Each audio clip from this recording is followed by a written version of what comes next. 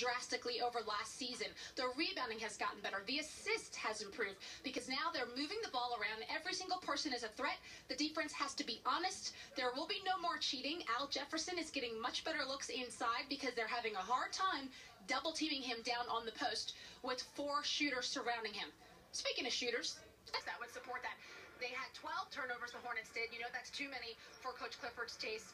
They also got out-rebounded by 12. That's never going to sit well with the coaching staff here with the Hornets. They tried to make some adjustments at halftime to remedy that. The silver lining to the story is that they did that on the offensive rebounds for the Cleveland Cavaliers. They cut down on the second chance points.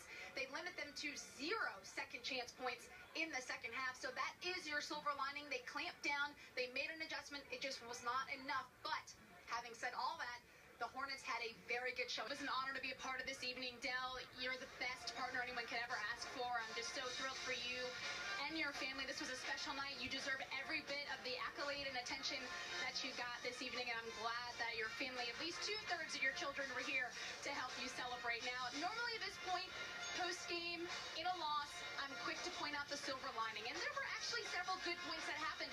If you looked at the stat sheet and didn't know the score, you would feel good about those stats. One of those is that the Hornets actually had more possessions than the Golden State Warriors did. 94-88. That says quite a bit because the Warriors do get a lot of possessions. They also got to the free throw line 30 times. The Hornets did, and they only had 8 turnovers. All of those things are wonderful things. The only problem is they came up against the defending champs who happened to have a 19-game win streak and a little chip on their shoulder point to prove. So not a great night for the Hornets, but a really good night for the Hornets family because tonight we got to say, you're definitely not alone. I'll never leave you alone. So here's the point of the game where I normally talk about the silver lining. Well, we've kind of addressed it already. I mean, you look at the score. Hornets scored well over 100 points. They shot 33 pointers. They had 17 more shot attempts than their opponents did tonight. When you factor all those things in, Frank Kaminsky had 20 points. Jeremy Lamb ended up with 19, both off the bench. You would think it was a really good night. The problem was the defensive end. We're not going to say that very often because this Hornets team, they take their defense very seriously. Coach Clifford stresses it and has from day one. The problem was they weren't all on the same page. They ended up letting the Clippers shoot 50% from behind the arc. If you let your opponent do that and they make 15 three-pointers that night, it's going to be a long night. They'll get things together, though. I have all the confidence in the world in them because this is something they take very seriously. The offense has sputtered in years past. Now that you have some injuries on the team, the bench is more important than it ever has been before, which means the defensive assignments have to be taken even more seriously now than they were when they were healthy. Back home as your Hornets get set to take on the Oklahoma City Thunder. I'm Stephanie Reddy. Glad you're here with us this evening. And Oklahoma City, they are a team that has had high expectations for a very long time now. They've had some injuries to deal with, but now they're a dynamic duo. They are healthy and on the court, and they're doing well. In fact, they're 3rd in the Western Conference. You know what? It got me to thinking. We've got a former OKC member. Hello, everyone. I'm Stephanie Reddy. So glad you guys are here with us as we get you ready for tip-off. And as you can see, players warming up behind me. That means we're getting closer and closer to the action here in the Staples Center. Well, my partners are gone. You know where Dell is. Guess where Eric was. Had a chance to catch up with your head coach, Steve Clifford. Talk to him about the game tonight. And this interview is brought to you by Mercedes-Benz of South Charlotte. Town Charlotte. Hey there, I'm Stephanie Reddy. Glad you guys are here with us as we get you ready for tip-off. And tonight, I thought we'd talk about the man who has returned to action. Michael Kidd-Gilchrist has returned 2 games, and he's already made a tremendous impact. First of all, hey there, I'm Stephanie Reddy. So glad you're here with us as we get you ready for tip-off. Now, from time to time, we do a little flashback, and tonight, I want to know if you remember this date, November 25th. You might recall it. The day before Thanksgiving, so you were probably doing some on the Pacers. Hey there, everybody. I'm Stephanie Reddy. So glad you guys are here with us as we get you ready for tip-off. And yes, the NFL Combine is in town, but who really cares about that? Your Hornets are playing the Pacers, and that's much more important this time of year because they're all fighting to get those 8 spots in the Eastern Conference playoff position. Pacers are ahead of the Hornets, and remember, just before the All-Star break, Hornets handled the Pacers quite handily. You better believe they're going to come prepared and ready to fight the Hornets tonight. They hope, the Hornets do, to buck the trend of turning the basketball over, but to continue and get back on track for winning games on the road. You know what? Let's hear what the players think is important. Let's hear some sound bites. Hello, everyone. I'm Stephanie Reddy. So glad you guys are still with us. We are getting closer and closer to tip-off time, which means it's time now to hear from your head coach, Steve Clifford.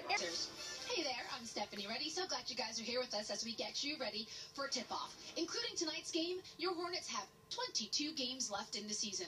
You know why that's good news? Because they're sitting firmly in the top 8 in the Eastern Conference, looking to continue to solidify their position, maybe even climb up a bit as they continue to battle Eastern Conference foes. Well, tonight, against the Pacers, looking to send a message to the NBA about their status in the league. Let's hear directly from the players and what they think about it. Much for helping us out here. You guys probably been wondering where Eric Collins is. Had a chance to catch up with your head coach, Steve Clifford, to hear straight from your head coach in the thoughts for tonight's game. And this interview is our inside look brought to you by the 2016 Toyota RAV4. Toyota, let's go places. I'm Stephanie Reddy. So glad you guys are here with us as we get you ready for tip-off. Now, part of the beauty of being in the NBA is that they are just so forward-thinking. They love to get you guys, the fans, involved and let you see exclusive things and hear things that you normally would not be allowed to. Well, tonight, special treat for you all. Marvin Williams, one of your Charlotte Hornets, was gracious enough to agree to wear a microphone during the game. Yes, live action. You'll be able to listen in to hear what he's talking about. And now, a small sampling. Let's listen in. Ready. Glad you guys are here with us as we get you ready for tip-off. And as you may know, we are in the midst of the longest homestand in Charlotte franchise history. 7 games here inside Time Warner Cable Arena. The Hornets did lose the last one, but despite that, they're still in a great position to control their destiny, sitting in the 6th position currently for the playoffs. We talked to some of your players this morning about keys to the game tonight to find success against the Magic. Let's listen. Not optimal, but 11 points. 11 turnovers. That's serviceable. But it's just the shooting. Tonight, they had an off night. They shot below 30% from behind the arc and allowed their opponent to shoot about 50%, 50% exactly, actually, from behind the arc. Home inside Time Warner Cable Arena, as am I. I'm Stephanie Reddy. So glad you guys are here with us as we get you ready for tip-off. The Philadelphia 76ers are in town. It's the 2nd game in a row that this Hornets team will face the Philly team. Now, you know, you might wonder, is that difficult to do? Is it challenging? And I think what happens is they have an opportunity to make adjustments on the fly. Very similar to postseason play.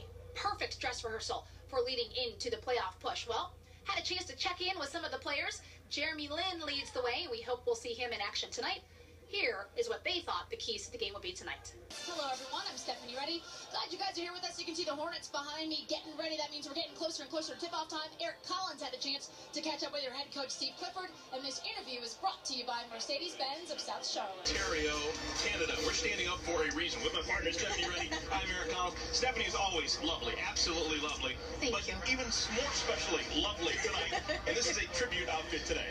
Yes, it is. I want to make sure that everyone is very much aware of this. I know it's very colorful and bright, especially with the white tights. But today, myself and a lot of other people in the NBA, sideline reporters and former sideline reporters, are all coming together to show our support to Craig Sager. If you're not familiar with him and his plight with cancer, he is continually battling it, but he is not doing so well. So this will be his last week doing live broadcasts. So we thought this would be a great opportunity to show our support.